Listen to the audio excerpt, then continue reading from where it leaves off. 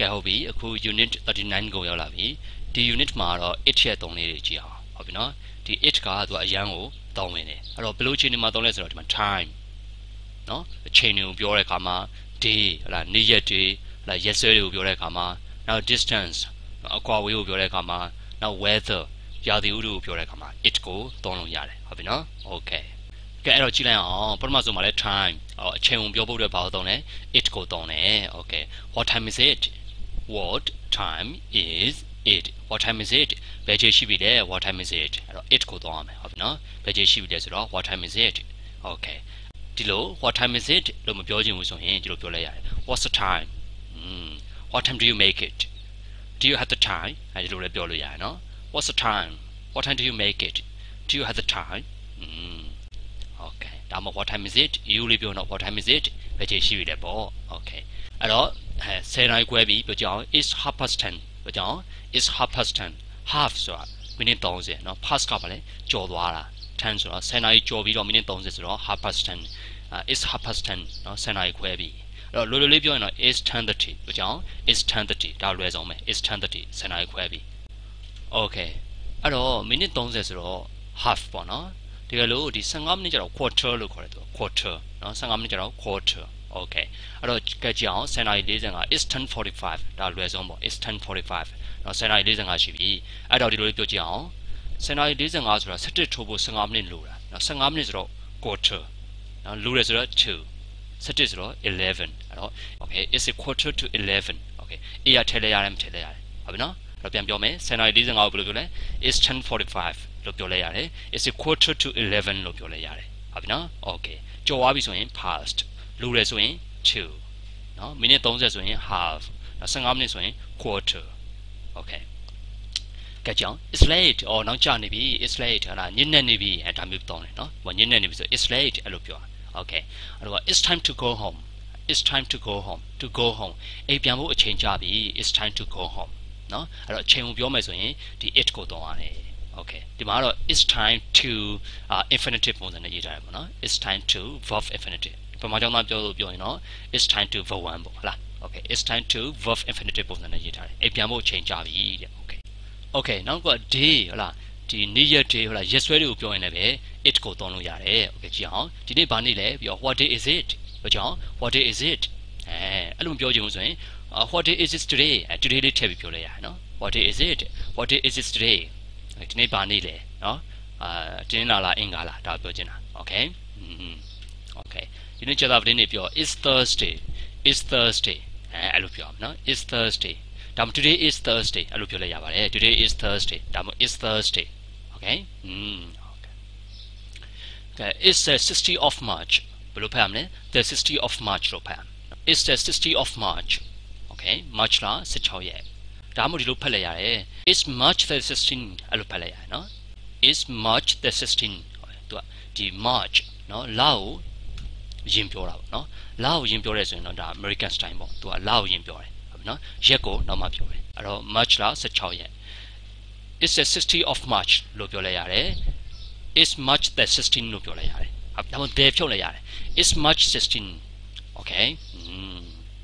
အဲ့တော့ဒီနေ့ဘာရက်စွဲလဲရက်စွဲကိုသိချင်တယ်ဆိုရင်နေ့ရက်မို့မတင်လာအင်္ဂါကိုသိချင်တာမို့ရက်စွဲကိုသိချင်တယ်အဲ့ဆိုဘာလဲ what's today's date ဘယ်လိုမလဲ what's today's date အဲ့လိုမေးဒါမှမဟုတ် what's the date today အဲ့လိုမေးရမယ်နော် what's today's date ဒါမှမဟုတ် what's the date today အဲ့လိုမေးအဲ့တော့ဘယ်လိုမလဲ it's the 60th of March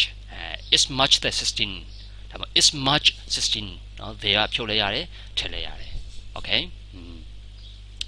it was my birthday yesterday မနေ့ကကျွန်တော်မွေးနေ့နော် okayအဲ့လိုချင်းနေမျိုးမှာ it ကိုသုံးရတယ်เนาะအချိန်ကိုပြောတဲ့အခါမှာလာနေ့ရက်တွေကိုပြောတဲ့အခါမှာ it ကိုသုံးရတယ်အခုဆက်ပြီးတော့ distance ဆိုတာကွာဝေးကိုပြောချင်ရင်လည်းပဲ it ကိုသုံးရတယ် okay it's 3 kilometers from our house to the city center เนาะ from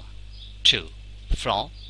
okay from our house ကျွန်တော်တို့အိမ်ကနေပြီးတော့ to the city center ဆိုမြို့လက်ကောင်ပြောတာเนาะ downtown area ကိုပြောတာ okay အဲ့တော့ကျွန်တော်တို့အိမ်ကနေပြီးတော့ to the city center မြို့လက်ထိကိုဘယ်လောက်ရှိလဲ3 kilometers ရှိတယ် from toအဲ့တော့သူ့ရဲ့ပုံစံ it is blah blah blah blah ပေါ့နော် okay ဘယ်မိုင်ပေါ့ပြီးတော့ from blah blah blah to blah blah blah okay အဲ့တော့ it's 3 kilometers from our house to the city center ကျွန်တော်အိမ်ကနေပြီးတော့ city center ထိ3 kilometers ရှိတယ်ဒါပါပဲဒါလေးမှတ်ထား Okay ဘယ်လောက်ဝေးလဲမေးရင်တော့ဒီလိုမေးရမယ် how far is it from blah blah blah to blah blah blah ဒါဒီပုံစံလေးမှတ်ထားနော်ဘယ်လောက်ဝေးလဲမေးရင် how far is it from blah blah blah to blah blah blah okay အဲ့တော့ how far is it from New York to Los Angeles နော် New York ကနေပြီးတော့ Los Angeles ကိုဘယ်လောက်ဝေးလဲ okay how far is it from Yangon to Mandalay ဒါမျိုးပေါ့ okay နော် okay ဘယ်လောက်ဝေးပါလဲလို့ပြောချင်ရင်တော့ it is blah blah blah from A to B ပေါ့ okay နော်ဒါဘယ်လောက်ဝေးတယ်လို့ပြောချင်တာဘယ်လောက်ဝေးတယ်လဲမေးချင်တော့ how far is it from A to B ဒါပဲ okay အဲ့တော့အဝေးကြီးပဲဆိုရင် it's a long way လို့ပြောရတယ်နော် it's a long way from here to the station ဒီကနေပြီးတော့ဘူရာယုံဝေးပဲ it's a long way from here to the station အဲ့လိုပြောရအောင်နော်ဝေးပဲဆိုရင် long way လို့ပြောရတယ် okay ကြည့်အောင် we can walk home လမ်းလျှောက်ပြီးတော့ပြန်တယ်အိမ်ကိုလမ်းလျှောက်ပြီးတော့ပြန်တယ်နော် to မလို့ walk to home to ထည့်ကြမလို့ we can walk home ကျွန်တော်အိမ်ကိုလမ်းလျှောက်ပြီးပြန်လို့ရတယ်ဘာဖြစ်လို့လဲ it isn't far ပါလေဝေးတော့ it's not far ဆိုတော့မဝေးဘူး it isn't far မဝေးဘူးတဲ့ okay အဲ့တော့ဒီမှာတစ်ခုသတိထားဖို့ပါလဲဆိုတော့ဒီ far ကို question ဆိုတာမိကုံးမိတဲ့ခါမှာတောင်းတယ်နောက် negative ညင်းဝကြတွေမှာတောင်းတယ်များအဖြစ်ပေါ့နော် okay သူက positive မှာတောင်းနေတယ် far အဲ့တော့မတောင်းနဲ့ positive မှာမတောင်းနဲ့တော့ဝေးရလို့ပြောခြင်း a long way လို့ပြောဟုတ်ပြီနော်ကဲပြောကြည့်အောင်ဝေးသလားဆိုရင် is it far ဝေးသလား is it far okay မဝေးဘူးဆိုရင် it isn't far မပြောမနော်ဝေးသလား is it far မဝေးဘူး it isn't far ဒါက question ဒါက negative ကဲဝေးတယ်လို့ပြောရင် it's a long way လို့ပြော it's far လို့မပြောနဲ့ it's a long way အဲ့လိုပြောရမယ်နော်ဒါလေးသတိထားမယ်နောက်တစ်ခုကဘာလဲဆိုတော့ weather နော်ရာသီဥတုကိုပြောတဲ့အခါမှာလည်းပဲ it ကိုသုံးနေရှိတယ်ကဲမိုးရွာနေတယ်ပြော it's raining okay မိုးမရွာဘူး it isn't raining နှင်းကျနေသလား is it snowing ဒါပဲနော်အဲ့တော့ရာသီဥတုပြောတဲ့အခါမှာ it ကိုသုံးရမယ်မိုးသီးကျနေတယ် it's hailing လို့ခေါ်တယ် hailing နော်မိုးသီးကျနေ it's hailing okay it rains a lot here it rains မိုးရွာတယ် a lot အများကြီး here ဒီမှာနော်ဒီမှာမိုးရမ်းရွာတယ် it rains a lot here okay it didn't rain yesterday အဲ့တော့ yesterday ဆိုတာပြီးသွားရင်မလို့ didn't rain မိုးမရွာဘူးမနေ့ကမိုးမရွာဘူး it didn't rain yesterday ဒါ okay does it snow very often okay does it snow a lot ဒီလိုပဲ okay does it snow နှင်းကျသလား very often မကြနော်ဒီမှာနှင်းအရမ်းကျသလားနှင်းမကြကျသလားဒါပြောချင်တာ does it snow a lot does it snow very often နှင်းခဏကျသလားဒါပြောချင်တယ် okay ကဲကြည့်အောင် okay ဒါလည်းရာသီဥတုပါပဲကဲနွေးနေတယ်ပြော warm it's warm ပူတယ် it's hot အေးတယ် it's cold တာရတယ် it's fine တိမ်ထူတယ် it's cloudy လေတွေတိုက်နေတယ် it's windy နေသားတယ် it's sunny okay မြူတွေအုပ်နေတယ် okay it's foggy ကမှောင်နေတယ် it's dark ဒါတွေသူက it နဲ့တောင်းရမယ်ဟုတ်နော် it ကို subject အနေနဲ့ထားပြီးတော့တောင်းရမယ် okay it's a nice day today ဒီနေ့ရာသီဥတုတာရတယ်ဒါလေးမှတ်ထားအောင်နော် it's a nice day today ဒီနေ့ရာသီဥတုတာရတယ် okayအဲ့တော့ it နဲ့ will ကိုနှိုင်းယှဉ်ပြီးတော့လေ့လာကြည့်အောင်ဟုတ်ပြီ it ကကြတော့သူက verb နဲ့တွဲသုံးတယ်နော် it ရဲ့ verb ရဲ့တွဲသုံးတယ်နော်ဥပမာဒီလိုဟာပေါ့ it rained heavily last night it rained မိုးရွာခဲ့တယ်တဲ့ heavily နော်ပြင်းထန်စွာ last night မနေ့ညမိုးပြင်းထန်စွာရွာတယ်ဆိုတော့ဗာလဲမိုးတဲတယ်ပေါ့ it rained heavily it ရဲ့ rained က verb နော် it နဲ့ verb နဲ့ဒါတွဲပြီးသုံးတယ် there အဲ့လိုမျိုးသူက noun နဲ့တွဲပြီးတော့သုံးတယ်နော် there was a heavy rain last night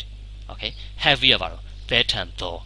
rain ကပါလဲ noun အဲ့တော့သဲထန်သောမိုး there was a heavy rain last night မနေ့ညဟာမိုးသဲထန်စွာရွာတယ်နှစ်ချောင်းအဓိပ္ပာယ်တူတူပဲနော် it rained heavily last night there was a heavy rain last night တူတူပဲနော် okay အဲ့တော့ it ကို verb နဲ့တွဲသုံးမယ် there ကို noun နဲ့တွဲသုံးမယ် okay ဒီလိုပေါ့ it rains a lot in winter ဆောင်းတွင်းမှာမိုးအရမ်းရွာတယ် it rains a lot အများကြီးရွာတယ် okay အဲ့တော့ဒီလိုပြောချင်လည်းရတယ် there's a lot of rain in winter lot of ဆိုအများကြီး rain ကပါလေမိုးဒီမှာမိုးရွာတာမိုး noun သူကနော် lot of rain ဆိုမိုးအများကြီးရှိတယ်တဲ့ in winter ဆောင်းတွင်းမှာမိုးအများကြီးရှိတယ်ဆိုတော့မိုးရမ်းရွာတယ်နှစ်ခုအဓိပ္ပာယ်တူတူပဲ it rains a lot in winter there's a lot of rain in winter okay okay it was very windy yesterday it was very windy yesterday မနေ့ကလေရမ်းတိုက်တယ် it was very windy နော် okay it နဲ့ was verb နဲ့တွဲသုံးတယ်ဒီကောင်အဲ့လိုမျိုး there was a strong wind yesterday strong wind ဆိုတာ noun strong ပြင်းထန်သော wind ကလေပြင်းထန်သောလေဆိုတာ noun နော် there was a strong wind yesterday မနေ့က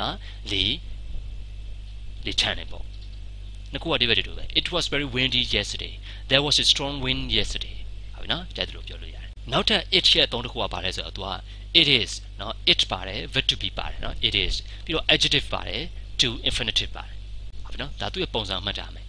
it ပါတယ် verb to be ပါတယ်ဟုတ်ပြီနော်ဒါ adjective ပါတယ်ပြီးတော့ to infinitive ပါတယ် okay နော်သူ့ကိုသူက introductory it လို့ခေါ်တယ်နော်ဒီဝကြစမှာသူကထားပြီး intro လုပ်ပေးတာပါနော်ဒီအစပြုပေးတဲ့ it ပေါ့ဒါမှ empty subject လို့လည်းခေါ်တယ်ဘာမှအဓိပ္ပာယ်မရှိဘူးသူက empty နော်မထည့်လို့တော့မရဘူးထည့်ရမယ်ဒါပေမဲ့သူကအဓိပ္ပာယ်တော့မရှိဘူးကထားပါတော့ဒါတွေကခေါ်ဝေါ်တွေပေါ့အဲသူ့ရဲ့ပုံစံက it ပါတယ် verb to be ပါတယ် adjective ပါတယ် to infinitive ပါတယ် okay it's nice to see you again it's nice ကောင်းတယ် to see you again နော်မင်းနဲ့ထပ်တွေ့ရတာကောင်းတယ် it's nice to see you again မင်းနဲ့ထပ်တွေ့ရတာကောင်းတယ်ပြောချင်တာပြန်ခုလိုပြန်တွေ့ရတာဝမ်းသာတယ်ဒါကိုပြောချင်တာဟုတ်ပြီနော် okay it's impossible to understand her it's impossible မဖြစ်နိုင်ဘူး to understand her သူ့ကိုနားလည်ဖို့ဆိုတာမဖြစ်နိုင်ဘူး okay ဒီမှာ it ပါတယ်ဒီမှာ verb to be ပါတယ် adjective ပါတယ် to infinitive ပါတယ်သူ့ပုံစံတိုင်းပဲသွားမယ်ဟုတ်ပြီနော် it wasn't easy မလွယ်ဘူးတဲ့ it wasn't ဒါအတိတ်ကိုပြောနေနော် past ကိုပြောနေအခုဖြစ်နေမှာပေါ့ it wasn't easy မလွယ်ဘူး to find your house မင်းအိမ်ကိုရှာတာမလွယ်ဘူးဟုတ်ပြီနော်ကဲအဲ့တဲ့အိမ်ကိုတော့ရောက်လာပြီအိမ်ကိုရောက်လာတဲ့အချိန်မှာသူကပြောတယ်it wasn't easy to find your house နော်မင်းအိမ်ကိုရှာတာမလွယ်ဘူး okay အဲ့တော့ तू ကဘယ်လိုလဲဆိုတော့ तू ကit's nice to see you again ဆိုတာသူ့ရဲ့မူရင်းကတော့ to see you again is nice to see you again မင်းနဲ့ထပ်တွေ့ရတာတဲ့ is ဖြစ်တယ် nice ကောင်းတော့ဆို it's nice ဆိုကောင်းတယ်နော် to see you again က subject is က verb to be nice က complement အဖြစ်ပေါ့ subject verb complement to see you again is nice မင်းနဲ့ထပ်တွေ့ရတာကောင်းတယ်သူ့ရဲ့မူရင်းကဒီလိုဒါပေမဲ့ subject နေရာမှာ to see you again to infinitive ဆိုတာကြီးသိပြောရတာစမပြေဘူးเนาะကိုလိုကလပ်ဖြစ်နေတယ်အဲ့တော့သူပြင်ရေးလိုက်တယ်ဘယ်လိုပြင်ရေးလဲ it is nice to see you again ဆိုပြီးတော့ပြင်ရေးလိုက်တယ်ဒါတော့သူတို့နှစ်ခုကအကြောင်းတယ်ပဲဟုတ်ပြီเนาะ to see you again is nice လို့ပြောလို့တော့ရတယ်ဒါပေမဲ့နှစ်ထောက်နေတယ်သူကအဲ့တော့သူ့ထက်ပိုကောင်းတာ it's nice to see you again ဆိုတာပိုကောင်းတယ်ပိုချောတယ်ပြောရတာဟုတ်ပြီเนาะ okay don't forget it ကိုမမေ့ပါနဲ့တဲ့မေ့စရာကြောင်းတော့မရှိပါဘူးเนาะသူက subject ကိုမေ့လို့မရဘူးလေit's raining again မိုးရွာနေပြန်ပြီ it's raining again it ကိုဖြုတ်လို့မရဘူးပေးရမလဲ subject ကိုဖြုတ်လို့ပေးရမယ် is it true that you are going away is it true အမှန်ပဲလားတဲ့ that you are going away မင်းခီးသွားမယ်ဆိုတာအမှန်ပဲလားဒါမှမဟုတ်မင်းထွက်သွားတော့မယ်ဆိုတာအမှန်ပဲလား okay it ကိုသွားဖြုတ်လို့မရဘူးလေသူက subject ဖြစ်နေတာ哦 okay